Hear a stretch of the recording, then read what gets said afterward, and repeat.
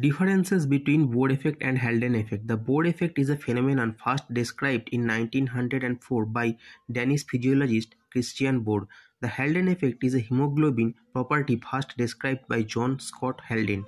The Bohr effect explains how carbon dioxide and hydrogen ion influence hemoglobin's oxygen affinity. The Haldane effect explains how oxygen concentration influences hemoglobin's carbon dioxide affinity.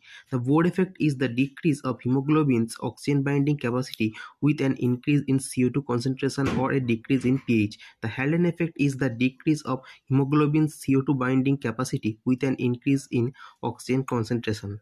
The Bohr effect helps the metabolizing tissue release oxygen from oxyhemoglobin. The Haldane effect helps the lungs release carbon dioxide from carboxyhemoglobin.